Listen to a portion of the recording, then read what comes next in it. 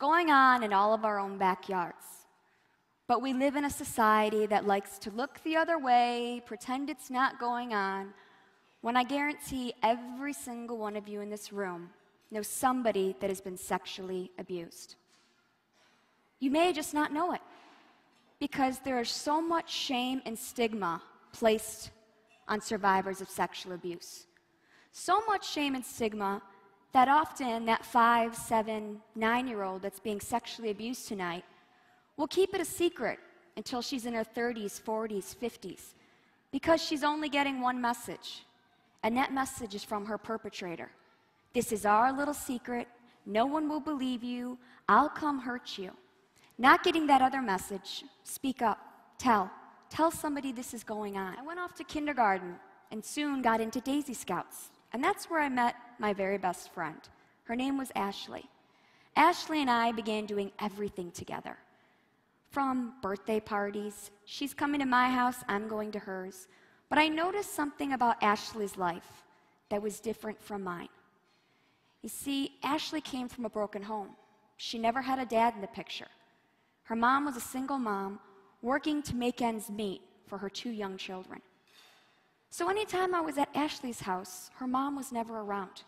It was always only an uncle that lived in the home. And it was this uncle, whenever I played over there, that was always sleeping. And I never understood why. Here he was supposed to be the caretaker, and we're out playing in their court, playing in the backyards. He never had his eye on us. I would describe him as a very neglectful caretaker. Well, one particular night, my very first sleepover, I was spending the night at Ashley's. Well, I was excited, of course, my parents sending me off, wondering, am I going to be okay being on my own for the first night? Of course, I was all excited. Going over to Ashley's house, she had the big doll house I loved to play with. So when I got to Ashley's house that night, we watched a Disney movie, played with her doll house.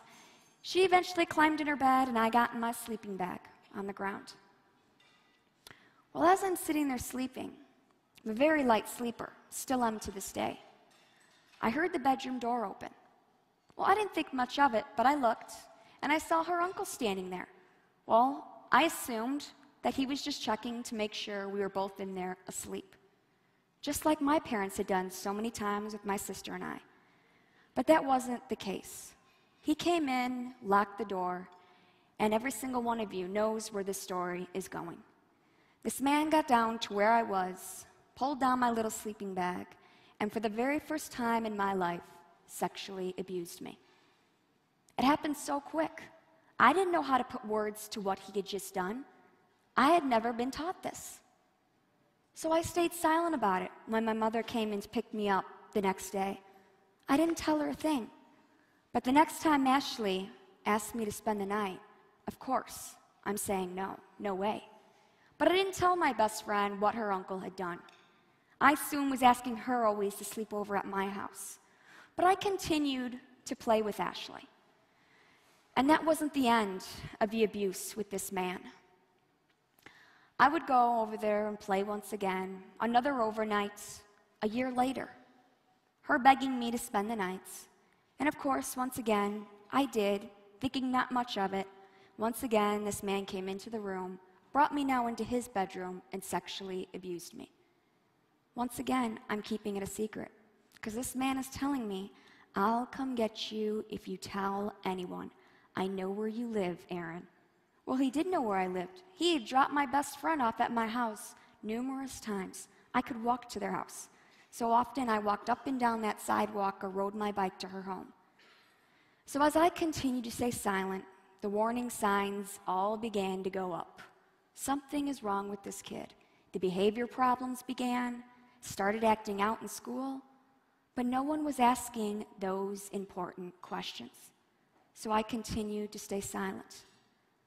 Well, then in first grade, like any other day, Ashley had asked me to come over and play. Well, I had gone over there numerous times because it was safe during the day. Nothing bad ever happened during the day. It was only at night when I spent the night. So this particular day, it's a cold January day, I'm playing with the dollhouse in her bedroom. Ashley gets up to go to the bathroom. Sitting there playing, I heard her come back into the room, and I asked her a question. Well, I couldn't see the door. So when she didn't respond to me, I kind of peeked my head over the door, and standing against that closed door was that uncle of hers.